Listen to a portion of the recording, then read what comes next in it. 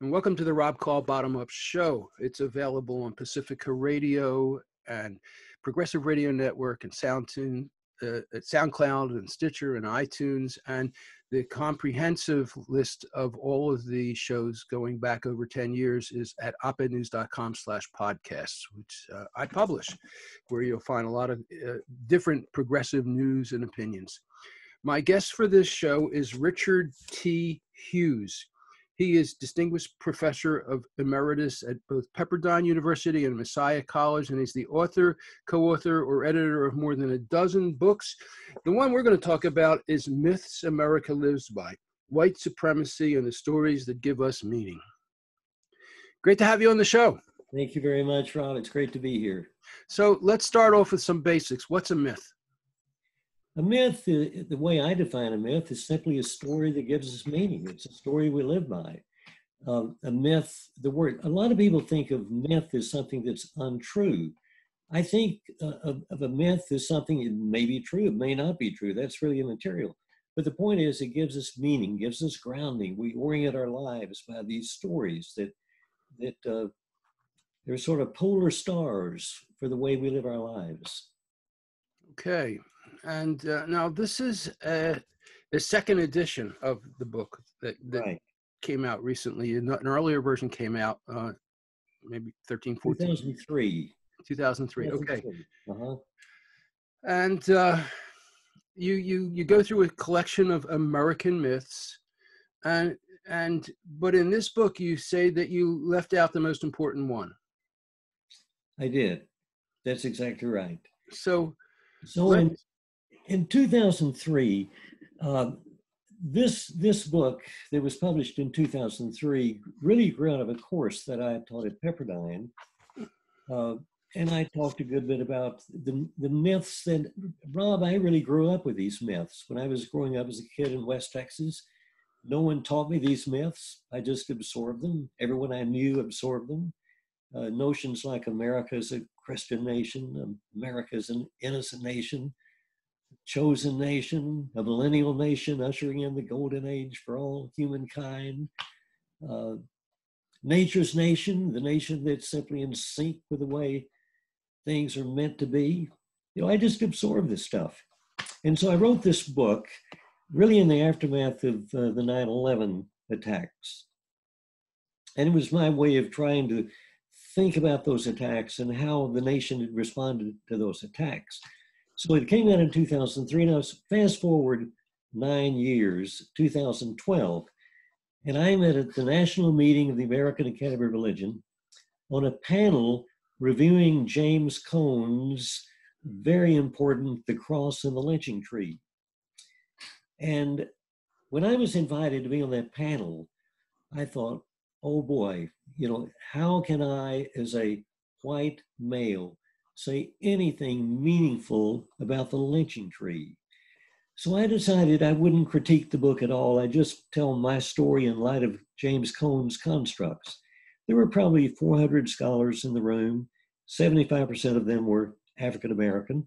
It's a good thing I didn't try to critique the lynching tree as a white male. I really have nothing of substance I can contribute, I think, to that conversation. So I talked about these myths and how they shaped my thinking about race and about the nation. And when I sat down at the panelist table after giving my little spiel, one of the panelists, an African-American scholar named James Noel, recently deceased from San Francisco Theological Seminary, Noel leans over to me and he says, "Professor, you left out the most important of all the American myths. You just left it out." And I said, "Really? What did I leave out?" He said, "Professor, you left out the driving myth. It's the myth of white supremacy." And I was 69 years old when he said that to me, Rob, and there's a lesson there. The fact that I'd thought about American myths, I'd written about race, I've been interested in race for years and years, and the notion that white supremacy is the driving American myth had never once crossed my radar screen until James Noel said that to me. And when he first said it, in my mind, I pushed back a little. I'm thinking, hey, I wrote a book on this. You're telling me I missed the most important American myth? But Noel set me to thinking. And the more I thought about it, the more I began to realize that, yes, indeed, it is the driving American myth. And the reason we don't recognize it, most white Americans don't get it, we don't have to think about it. Black Americans get it. They think about it. They have to think about it. We don't get it. It's the air we breathe. It's the water we swim in. We don't even see it. And we never think about it. So when someone like Noel says to me, you left out the most important American myth, I'm thinking, really? But in point of fact, I did. So that's when I went back to the University of Illinois Press, the publisher, and I said, what do you think about a second edition? And let's build this whole book around the theme of white supremacy. And they said, let's do it. So that's how the book, the second edition, came about. Now, you've corresponded with me a bit in looking at bottom up and top down, the theme of the show, and you say that myths are bottom up. Talk about that a bit. Well, a myth, no one, you can't, I can't, or you can't, no president or no king or no imperial power can frame a myth and impose that on the people. A myth grows out of a collective understanding, out of shared experience over a long period of time. So the myth, for example, the myth that the United States is nature's nation, the nation that's in sync with the way things were meant to be. That's clearly articulated in the Declaration of Independence. Thomas Jefferson says we hold these truths to be what? Self-evident, because he says these truths are rooted in nature. So this nation is the nation that's simply grounded in the way things are meant to be. No one superimposes that vision on the nation. It percolates up out of the times. It was a byproduct of the 18th century Enlightenment. And of course, this nation is a 18th century Enlightenment-born nation. So, a myth is clearly always comes from the bottom up. But the interesting thing is these myths then, having been born from the bottom up, then are used by top-down powers to manipulate people, to pursue certain political objectives. All these myths have been used by political powers and imperial powers along the way, even though the myths originated bottom up. Yeah. So talk a little bit more about the other myths that you cite in the book. You've listed them. Give us a little bit on each one of them. You just talked about the nature myth. Is there anything more you need to say about that? I might say a little more about that, but let me take this chronologically. Okay. So the very first American myth is the myth of the chosen nation. And this is the first myth because it's the myth that's brought to these shores by the New England Puritans, or the Puritans who settled New England. They imagined for many, many years that England was the chosen nation. But when they didn't get their way in England religiously and politically, they fled England. They came to these shores. And one way to illustrate this myth is John Bradford, the first governor of Massachusetts Bay Colony, drew the parallel between the journey the Puritans made from England to North America, crossing the Red Sea, and likened England to Egypt. And so the Atlantic Ocean becomes the Red Sea, and New England now becomes the promised land, and now they become the new chosen people. So they think of themselves as very much analogous to the chosen people fleeing Egypt, going into the promised land, and so on. So that myth has been with us ever since the Puritans settled New England. And I think of all the presidents who have really pushed that myth. Ronald Reagan probably did so more than any other president. He constantly referred to America as chosen for a special mission in the world. So that myth has been alive and well for a long, long time. The second myth is the So one I just want to be clear. That's that America was chosen by God. by God. Absolutely. Yeah, not just chosen by some force, but God chose this nation for a special mission in the world. The Puritans believed that deeply.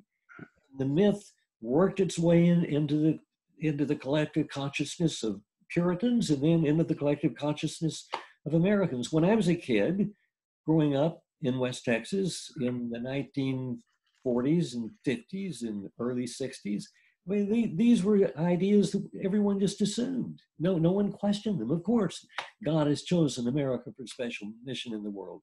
So presidents, politicians could play on that, and they have. Second myth, the one we talked about a minute ago, nature's nation. Uh, this myth comes in with the founding, and it's an 18th century myth. Uh, Carl Becker, in one of his books many, many years ago, said that one of the interesting things about the Enlightenment philosophers is they're always peering into the well of history to discern the natural order of things. He says the interesting thing is when they peer into this well of nature to discern the natural order, what they always wind up seeing is their own reflection. And that's what's really, really interesting about this myth of nature's nation. So what the founders discern in nature, the natural order of things, is a society dominated by men, by white men, by men of social standing and men of money. That's for them the natural order of things. We've moved, thankfully, far beyond that today. But this myth of nature's nation has been a driving theme in American life. And then shortly after the birth of the nation, because as you know, and as your listeners will know, the Constitution never once mentions God. It's very much we could say an irreligious document. It mentions religion only twice, and it's in negative terms. Congress shall make no law respecting the establishment of any religion, prohibiting the free exercise thereof. So a lot of the Christians in the colonies after the founding were very concerned that with a constitution that had really left out any mention of grounding the nation in religious principles or certainly grounding it in God, they needed to do something about it. And they did. And they launched what came to be known as the Second Great Awakening, which broke out about 1801 and ran for about 30 years. But the Second Great Awakening was really an effort to Christianize the country and transform the country into a Christian nation. So the idea of Christian America has no legal standing, certainly, but it's been a powerful theme in American life. And I suspect probably didn't really begin to be diminished in its importance in American thinking until maybe the 1960s, when the nation takes quite a turn in a secular direction, which sets up Jerry Falwell's moral majority in 1960. Wait, I want to get into this Second Great Awakening. It's 1801 to about 1830. Right. I never heard of the Second Great Awakening. I never heard of the First Great Awakening. What's the First Great Awakening? The Great Awakening, we don't call it the First Great Awakening. We just call it the Great Awakening. But the Great Awakening occurred in the colonies, in the 13 colonies, about 1740. And once again, there was this concern that religion was losing its power, losing its influence over the people. And you and your listeners will all know the name of Jonathan Edwards. Jonathan Edwards was the great preacher of the Great Awakening. There were other key preachers. He was a hellfire and damnation preacher, right? He was that, but he was much more than that. He was quite an intellectual and a scientist in his own way for his time. He was a brilliant man. But Jonathan Edwards, George Whitefield was the itinerant evangelist who traveled from the northernmost colonies to the southernmost colonies, fanning the flames of this awakening. And that awakening, the Great Awakening triggered, I'm going to slip this one in at this point, triggered another one of the great American myths, namely the myth of the millennial nation, because Jonathan Edwards believed that given the fact that the colonies were really being deeply Christianized and really with a growing sense of religion, that the Great Awakening was really ushering in the golden age, the final millennium, the millennium that of which he thought Scripture spoke. But at any rate, so that's the Great Awakening. And then, of course, the Revolution comes a few years after the Great Awakening, and wars typically are not very good for religion. And the nation, the colonies, once again, there's a great diminishment of religious fervor. By the time the revolution is over, a lot of people will say, we really, given the revolution and given the fact that the Constitution made no mention of God, then a lot of people said, we've really got to do something to reclaim the Christian faith for this nation. And thus the Second Great Awakening. It was huge. And it began, well, there were several beginning points for the Second Great Awakening. One was at Yale University, where Timothy Dwight was the president, and he's preaching revival to the students at Yale. And another beginning point was way out in the western part of the nation at that time, Kentucky. And Barton W. Stone and several of his colleagues in around Cane Ridge, Kentucky, launched a huge, and when I say huge, thousands and thousands and thousands of people converged on this little community of Cane Ridge, Kentucky in 1801 for a long, long revival. And so it broke out as spontaneous revivals in various locations ranging from New England to Kentucky. And then some preachers then began to consolidate the revival, to perpetuate it, and it really runs for a good 30 years. What do you mean by revival? Bringing people to how can I put this? To revive their commitment to Jesus, bringing them to a sense of deep reliance on prayer, a deep reliance on the supernatural, because that's the kind of thing that many at that time felt was missing. By the time the revolution is over and the Constitution is written, there's a lot of it. Well, here's another piece to the puzzle. Oh, wait, we need to take a break now. So when we come back, we're going to talk about these Great Awakenings and the myth of the millennial nation, because that has nothing to do with the millennials today. But we'll get back to that in a moment. Okay, we're going to pause.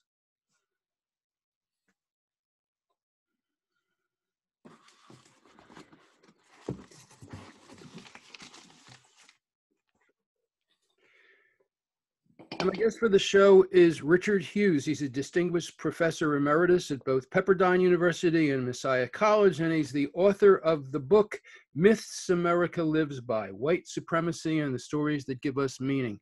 So you've told us about these two Great Awakenings. What are their role in the myths that we have now? Their role is to create the myth of Christian America. And again, we mentioned early in the show that a myth is not something that's necessarily false. It could be false, it could be true. That's really immaterial. But it's a story that gives people meaning. They live their lives by. And by virtue of these two great revivals, the Great Awakening in the mid-18th century and the Second Great Awakening in the early 19th century, this nation really came to be thought of as a Christian nation. Of course, it never was that in any legal sense.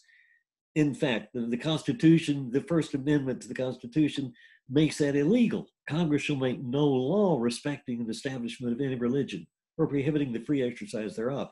But in a very popular sense, it came to be thought of as a Christian nation. And let me take this just a little bit further. It wasn't just Christian.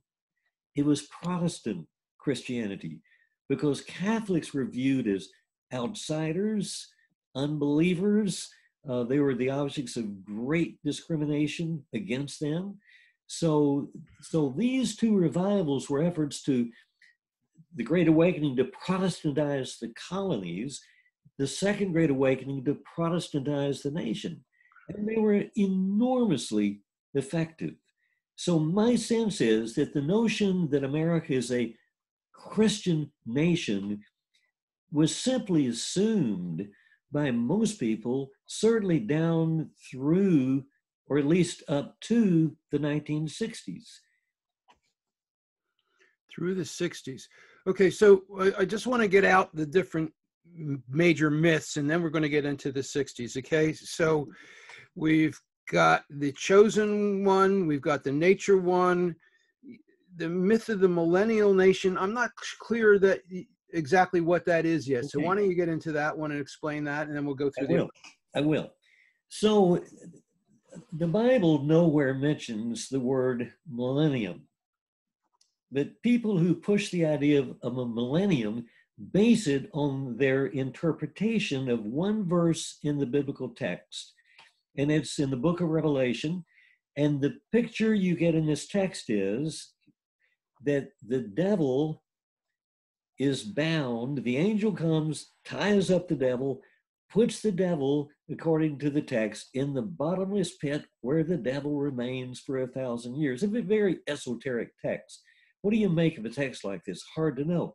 But a lot of Christians from a very early period, this would go back to 2nd century, 3rd century, 4th century, throughout the Middle Ages, into the Reformation. It's hundreds and hundreds of years, people interpreted that text as meaning this, that if the day is going to come when the devil is bound and put in the bottomless pit for 1,000 years, that means we will have 1,000 years of peace and goodness and prosperity, and wars will cease, and killings will cease, and falsehoods will cease, and thievery will cease, and we'll have this golden age of 1,000 years.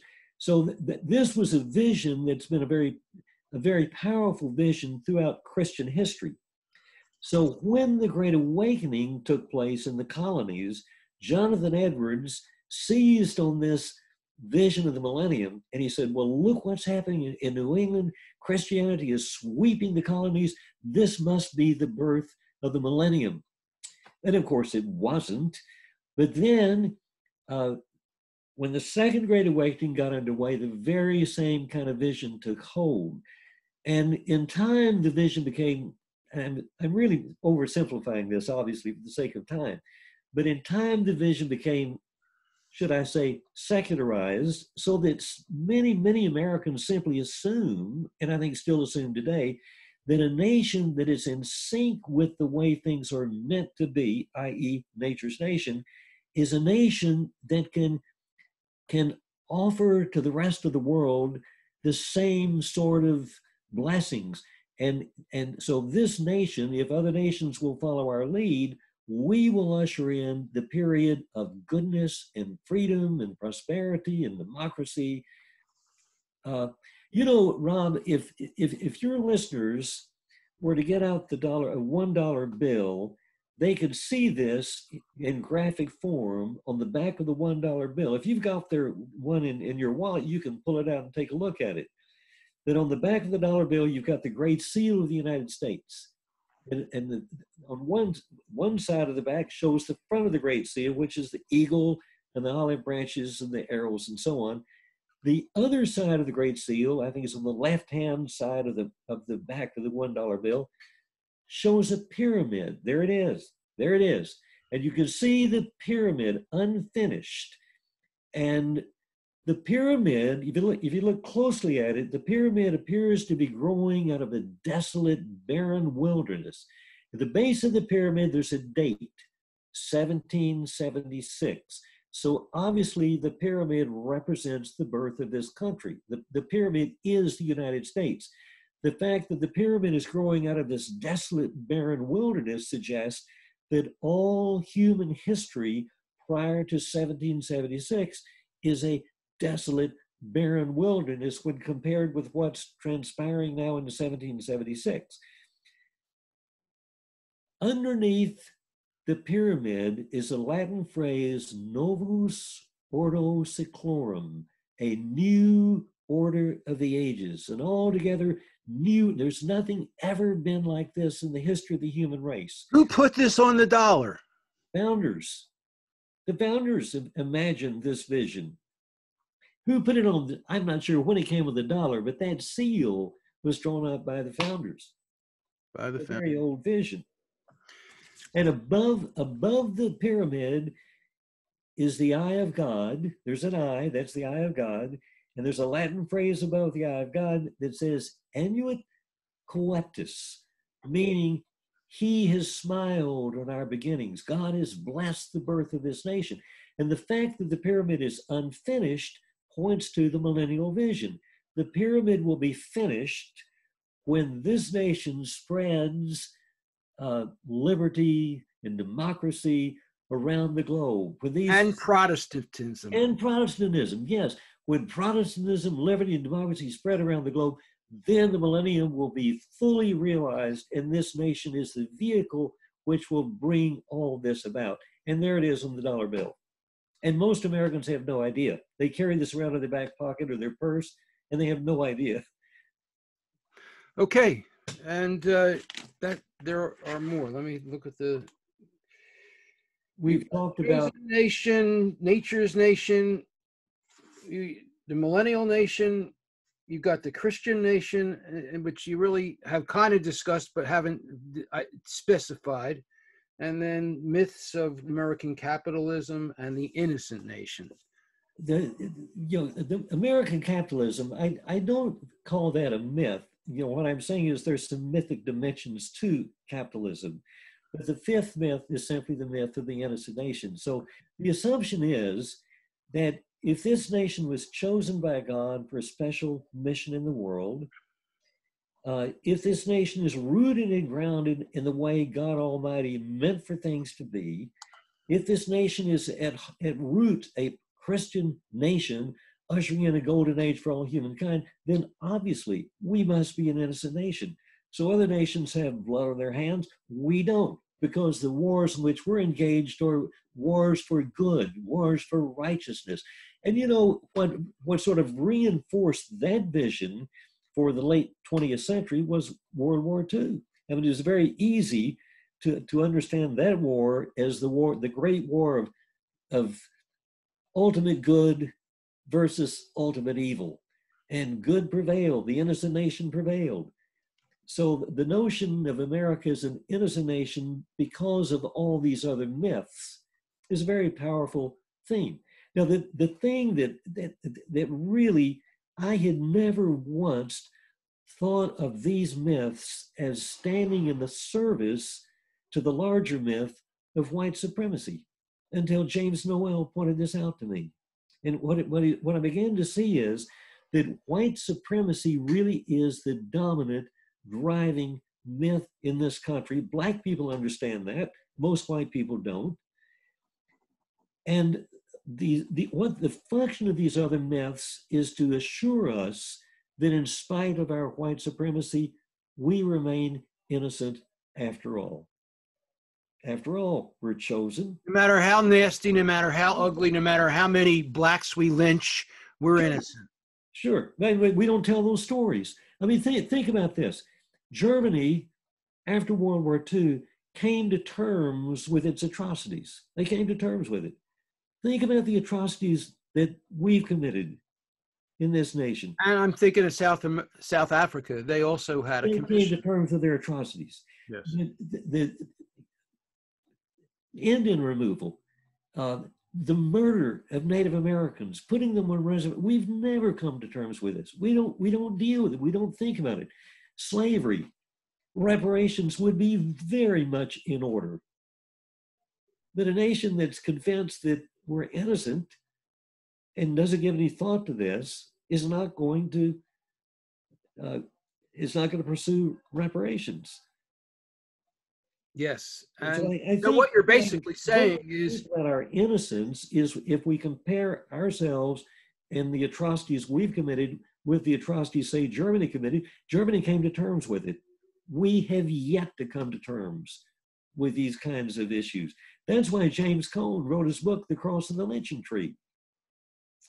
I don't know if you know that book or not. No, tell us about it. Yeah, it's a very, very important book. James Cone was the leading Black liberation theologian from the 1960s until his death about a year ago. Wrote a lot on Black liberation theology.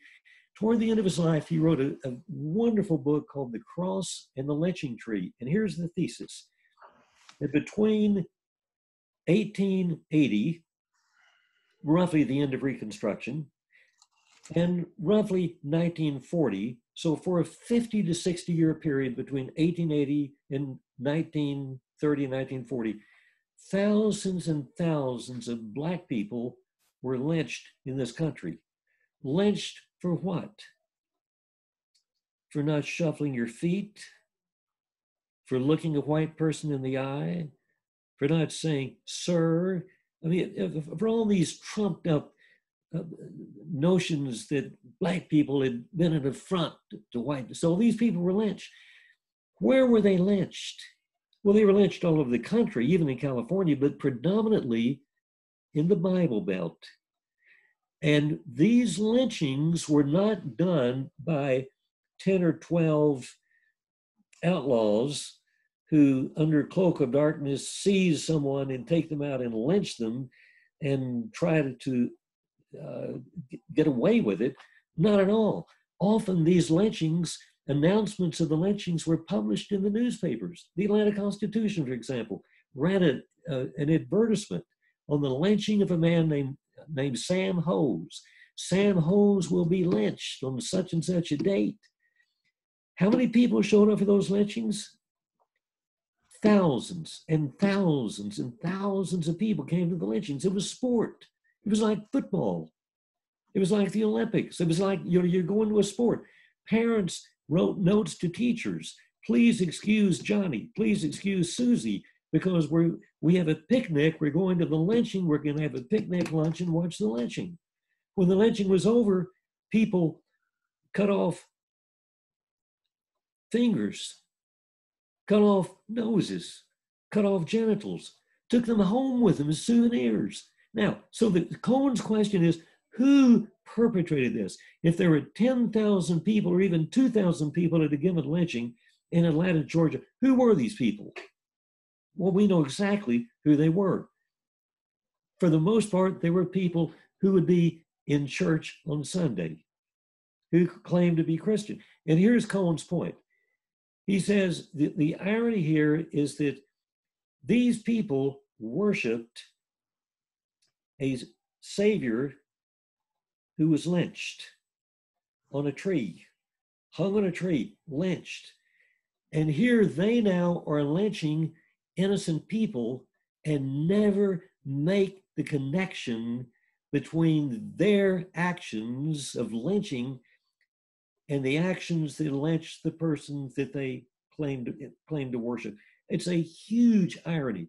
That's the book that I was asked to comment on in 2012 when James Noel said to me, "Professor, you left out the most important of all the American myths." What's that? The myth of white supremacy. And it's still current now. This is not something that's historic. This is now. It's absolutely. So you wrote to me about how things changed in the 60s, that up until then, this was a very, very top-down kind of It does seem to me. It does seem to me. And when you think about, I mean, I haven't given a lot of thought to the top-down, bottom-up dimension of American history. You've got me thinking about this now, so I want to think more about it. But certainly in the aftermath of the Great Depression, we have very much a top-down kind of world. I mean, we have a very strong president, FDR, who comes in and takes bold steps, and he needed to do that to save the country. And we're a very top-down country, certainly from the end of the Great Depression up until, say, 1955. that the civil rights movement was clearly a bottom-up movement. The freedom movement, the women's liberation movement, the environmental movement, the anti-war movement, all these movements percolated up from the bottom, and they transformed American society. We will never be the same. Transformed it in far-reaching ways. And it's always seemed to me that the theme that has driven the religious right and the political right ever since the end of the 1960s is an effort to restore what they think of as the American Golden Age. The Golden Age of the 1950s, before gays and lesbians and transgender people came out of the closet. The Golden Age of the 1950s, when we made sure that Black people stayed in their place. You know, the Golden Age, so it was a golden age for certain people, but a horrible period for many other people. But it seems to me that the 1960s... There was a golden age of authoritarianism and repression and discrimination. And racism, sexism. Oh, yes, indeed. But for someone like me, so in 1950, I'm 7 years old. In 1960, I'm 17 years old. So I grew up in the 1950s. For me, growing up in West Texas, it was a wonderful period for me. But it never occurred to me how much oppression went on in that period, how people of color were oppressed in my own community. I wasn't paying any attention to that because I was the beneficiary of that golden age for white people. And you talk about the restoration. That's a concept that you get into. Talk about restoration. Yes, and you mentioned that in your book as well, is a very, very important myth. And restoration is a theme, I suppose, as old as humanity.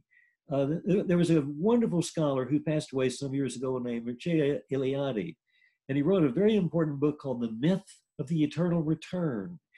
And his point was that primitive people constantly tried to live in the context of the birth of their world, the strong time when the world first began.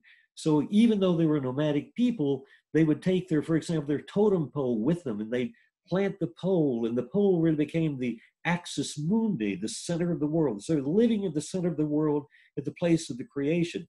So think about the American founding. The American founding was very much an attempt to restore something. What was it they were trying to restore? Nature, a nation in sync with the way things were meant to be. Thomas Paine, your readers will likely remember Thomas Paine as Jefferson's good friend and in many ways his sidekick. Thomas Paine wrote that in the beginning, all the world was America. And think about that. That's a powerful statement. In the beginning, all the world was America. In other words, the world was pristine, it was pure, it was natural, it was in sync with the will of God. But then this terrible corruption set in, and corrupted civilizations and corrupted politics. And this goes on for centuries and centuries. And then in 1776, this new nation is born, which really is an effort to restore the golden age that existed at the beginning of time. And that's really the vision that we get from people like Jefferson and Thomas Paine. John Locke said it as well. He spoke of America as the rebirth of a kind of a golden age. Okay, so we need to take another break, and then I want to talk to you about counter myths, if there are any, what they could be, what they would be, and we'll do that right after this break. Okay.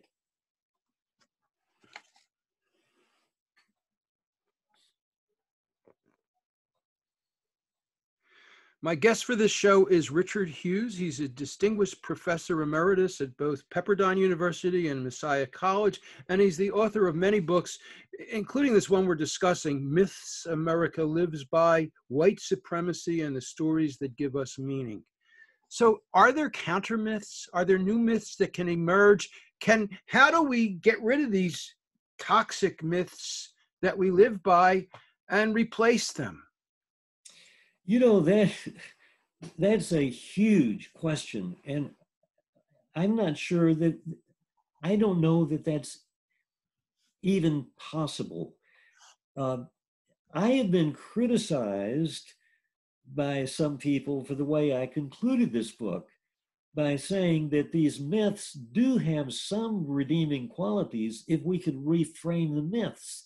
So, for example, if we could think of chosenness as chosen for genuine equality, chosen for freedom for for everyone. Well, I tell you, I'm Jewish, and I know Orthodox and Zionist Jews who think, "Oh, don't you feel great that you're one of the chosen ones?" Which disgusts me, really. Mm-hmm. But the progressive Jews talk about the way that we need to think about chosenness is we're the ones who have to tikkun olam, heal the world. We're the ones who have a responsibility to make things right. And that's a kind of chosenness that I think is a much more positive way of thinking about things. But the problem is, it's a good way to think of it if we project this into the future. In other words, this is a goal we should be pursuing. But then if we come to think we are chosen because we have achieved it, then we're back in the very same problem. The word that keeps coming to mind is delusion. I mean, this is delusional crap. And it started with the founding of the United States. It started with racism, and it started with people with power having the power. It started with a constitution that did not treat everybody equally. And what you've done very nicely is really lay out how this has just really, it's become an institutional core part of the identity of Americans. It has. And so when you say, how do we frame counter myths? I mean, you don't invent a myth. No one can invent it. No one can superimpose a different myth. Well, what about Germany and South Africa? Have they done anything that has changed their stories, the defining stories for them? I don't know enough about either one of those nations. Well, get on it. Come on now. but what I do know is when they came to terms with their atrocities, that in itself would help to redefine the myth. I mean, Germany goes into the Nazi era with many of the same illusions that the United States has had. The whole notion of the master race, white supremacy. These are two very, very similar kinds of ideas. The Aryan race, the pure race. I mean, all those kinds of notions were so powerful in Germany and had been there for a long, long, long time. But when Germany finally comes to terms with the atrocities, I think then the myths do. So let's go back to the 1960s. In some ways, Martin Luther King, the freedom movement, gave us the opportunity to reframe our myths. You remember he said at one point, I think it may have been in the speech he gave in the I Have a Dream speech, I think in that speech, but he said, America we've come to cash the check. And we've tried to cash it before, and it always comes back marked insufficient funds. But we know there's plenty of money in that bank. We're here to cash that check. And so King and the people who led that movement really called our bluff and helped us to redefine and rethink our myths. But then the backlash, the counter myth that comes at the end of the 1960s, the effort to say, no. We don't want to redefine our myths. We want to claim the myths exactly the way they have always been framed, with white supremacy at the center. That's what's going on today. And in my view, this is what's been going on with the Christian right for the last 40 years. 45 years. One of my most recent guests wrote a book, and Nelson wrote a book about it, about how about 40 years ago this started. and how there's a lot of money behind it, and how it's not even based on a belief that is God-based or Bible-based. It's that's right. used. This whole concept is used to get people to get behind a politics that helps out people who want to make money, who want to control people. It's no longer a myth that serves any religion at all. No, that's exactly right. And it's really quite ironic that you have so many people in the Christian right who claim, when you think about what Jesus was all about, and it's an upside down vision. I mean, it has nothing to do with power. It really has everything to do with bottom up. You relinquish power. If you want to live, you die. If you want to have influence, go to the back of the line. All this upside down stuff. If you want to have eternal life, sell your goods to give to the poor. All that kind of upside down stuff. So here you have people who claim allegiance to Jesus and his teachings, but for whom it's really now all about power, political power. So, and then that leads me to think of what George Washington said in his farewell address, that no republic can exist without virtue and morals, and that religion is the carrier traditionally of those morals, of that virtue. So when religion becomes corrupted, as it has in this country, profoundly corrupted, then what happens to the virtue and the moral framework that can sustain a republic? So bottom line, Rob, I would say we are in deep, deep trouble. And what do we do with these myths? We had a chance to really reframe them. I think Martin Luther King and Malcolm X, I mean, all kinds of leaders of the freedom movement gave us that opportunity. And we could have run with that, but instead we launched a counter movement to bury that vision and really return to what so many of us perceived as the golden age of the 1950s, which was a golden age for people who look like me. You have a quote in the book: "The religion that has dominated this country has never been the Christian faith." And if it's not, then what is it? If it's not the Christian faith, it seems to me it's really been American nationalism framed by these myths. And when I say it's never been the Christian faith, what I'm saying there is I'm holding up an ideal vision of the Christian faith. I mean, if you look at what Jesus was all about, and you say Jesus was a very bottom-up person, profoundly bottom-up, versus the current Christianity, which is so top-down. Top-down. Jesus was profoundly bottom-up. How? His favorite phrase, the phrase he talked about all the time, was the kingdom of God. And if you want to know what he meant by that, it's not very hard to find out. I did a book some years ago called Christian America and the Kingdom of God.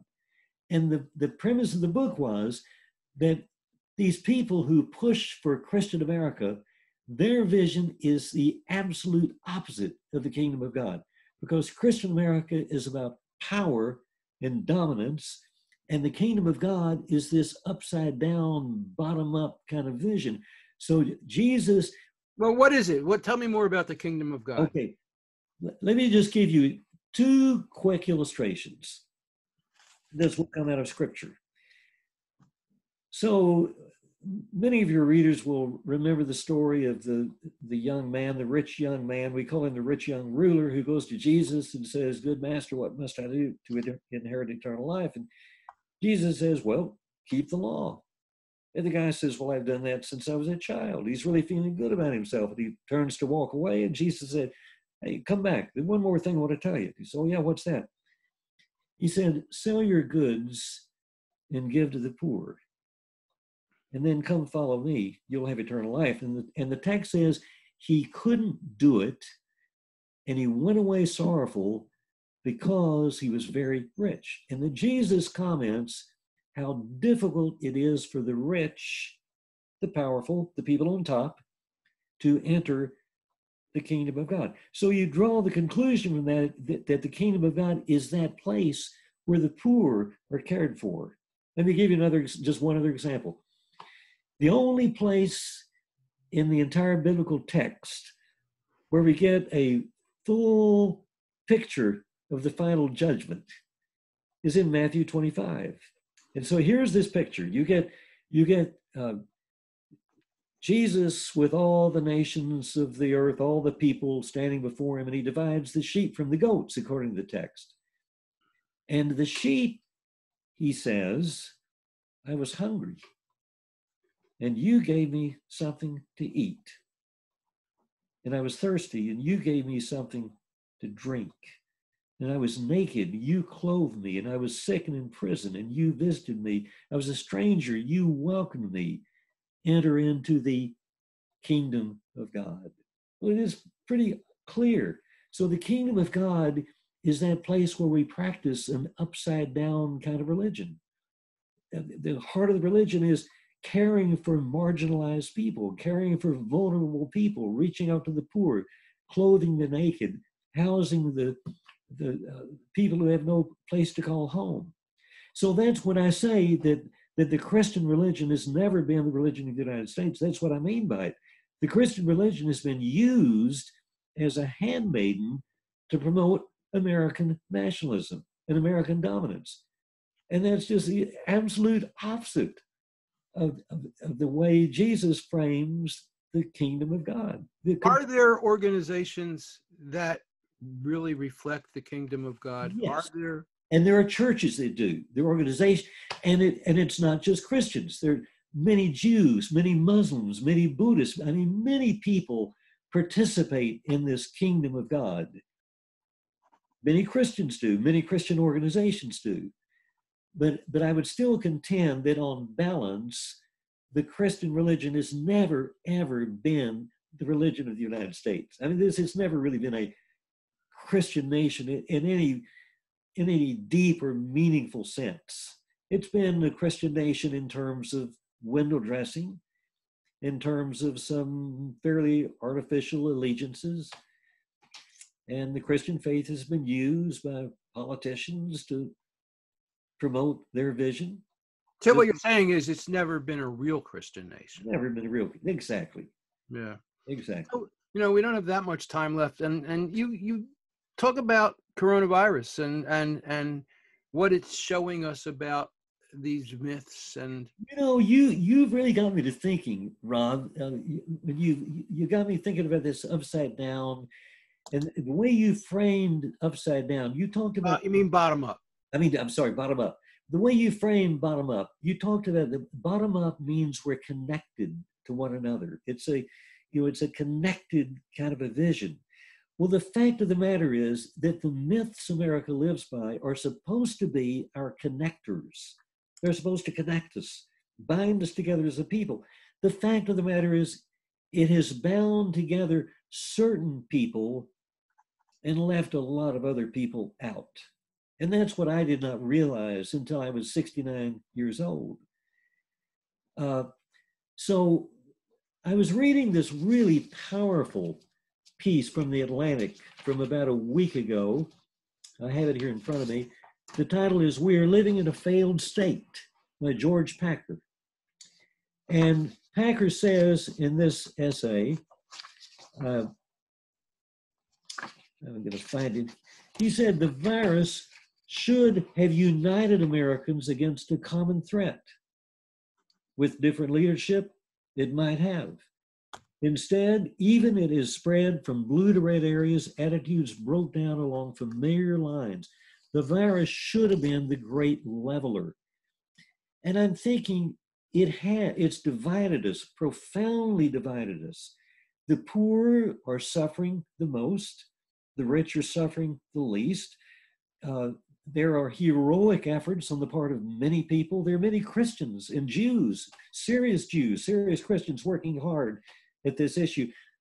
But I think the virus has revealed to us the hollowness of many of our myths, and that the myths really are not doing what we always thought they should do or would do. And let me hasten to add again that the myths did bind us together, but they bound only a certain group of people together. They bound people that look like me. They bound us together. And, you know, and I've got to say again, I mean, the notion of white supremacy is a notion I had never even thought about. Well, I mean, I knew there were white supremacists, obviously. You know, KKK, white nationalists, and those guys are out there. I know that, of course. But the notion that white supremacy is a driving theme, it never crossed my mind until I was 69 years old. Somehow we got to wake up the nation to it. And we got to wrap. So any last words? Not really. I think I've said it, unless you have another question for me. No, you've been great. This has been a fascinating interview, and it's a pleasure. So my guest for this show has been Richard Hughes. He's a distinguished professor emeritus at both Pepperdine University and Messiah College, and he's the author of the book, Myths America Lives By, White Supremacy and the Stories That Give Us Meaning. Thanks so much for being on the show. Thank you, Rob.